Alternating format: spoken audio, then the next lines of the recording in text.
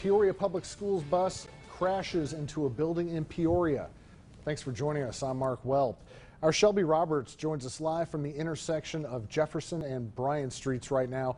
Shelby, what can you tell us about injuries and if there were any kids on that bus?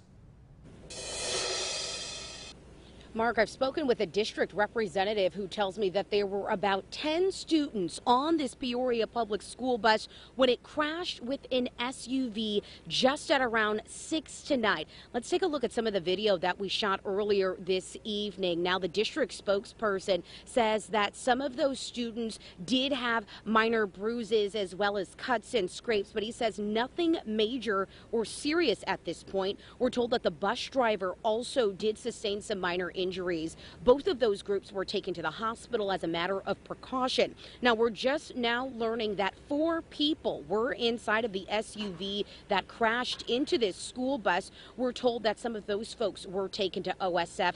They did have serious injuries. We're still working to learn what led up to this collision, though. At this point in time, we don't have that information.